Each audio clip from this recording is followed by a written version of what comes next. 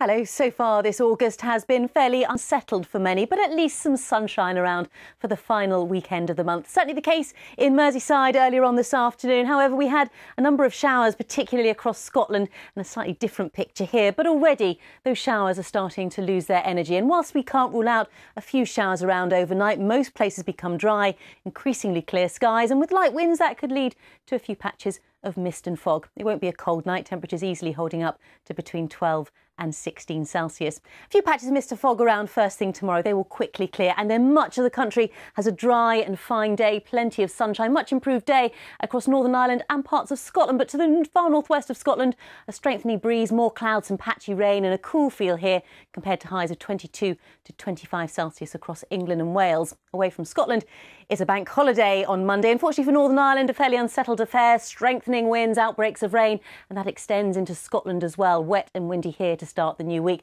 But as you head further south, for much of the country on Bank Holiday Monday, it's dry, settled, plenty of sunshine. However, in the north and west, it will be fairly cool underneath the cloud and the breeze. 16 or 17 Celsius here, 22 to 23 across western areas, 27 potentially across southeast England. And a brief update on Hurricane Harvey, now been downgraded to a Category 1 hurricane, but over the coming days it will bring a lot of rain, up to a metre in places, some severe flooding. Bye-bye.